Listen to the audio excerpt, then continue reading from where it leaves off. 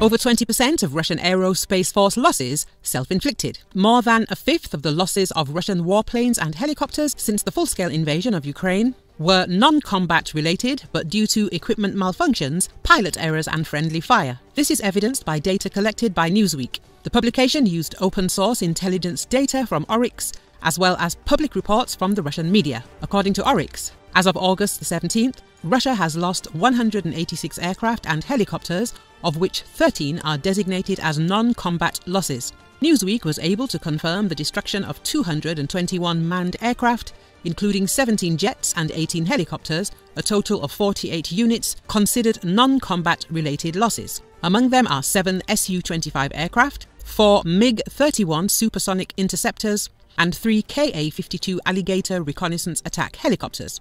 Although these figures are by no means exhaustive, they still offer a dire assessment of the current situation of the Russian Aerospace Force, the publication notes. According to the Ukrainian military, the total number of losses of the Russian Aerospace Force stands at 315 aircraft and 314 helicopters. Experts consider poor pilot training in Russia to be one of the reasons behind such statistics.